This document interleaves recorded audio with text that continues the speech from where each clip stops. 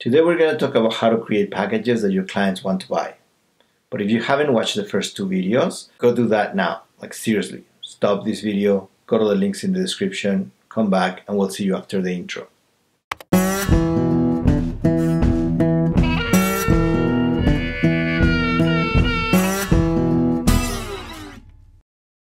The last piece of the puzzle is how to put those packages together that make your clients want to book you. In the last episode, we talked about a package that has most of the things your client needs, some of the things they want.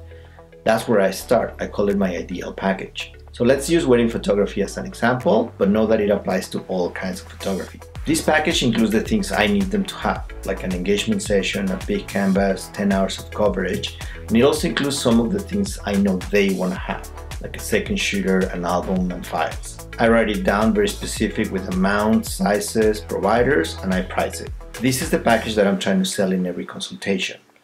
All my sales pitch revolves around it. So I gotta make sure that I'm comfortable with the price and that I'm confident in the perceived value. Then you gotta use a little psychology. Nobody likes buying the only option. They like selection, they like being in control of the decision, so you need more options. There is a chance that not everybody is going to be able to afford that ideal package. So you can remove and reduce some of the options they want to have, like give them a smaller album, less coverage, low resolution files. That way they still get you as the photographer and they get the experience. But don't compromise your quality. Notice how we kept the engagement session in there? That's because I need them to have that to provide the experience that I want to give them. I don't want to meet the groom at the church, I want to be his friend and have his trust by the time we get there. So you gotta put some thought into what are the things that you want them to have and the things they want to have. And this is different for all different types of photography, but it applies to all of them. Keep the entry-level package somewhat close to the ideal. You want to make them feel that they can just spend a little bit more and get all the stuff that you remove. If it's too low, they may not go for it and you're just going to end up selling this other one. Then I create a package with everything every client could ever want. 2 albums, a huge canvas, extra coverage. Something that they see and they really want to get, but really it'll be out of their price range.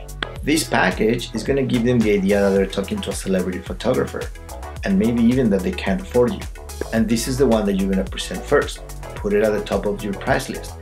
The only function of this package is to make your ideal package affordable. Then I include some items a la carte. That way my clients get to see that it's better to buy the ideal package from the beginning than to try to get the entry level and then buy the rest as add-ons. I hope now you have a clear idea of how to put a price list together with packages that your clients want to buy. If you got some value out of it, please subscribe to my channel. Thanks for watching and see you in the next video.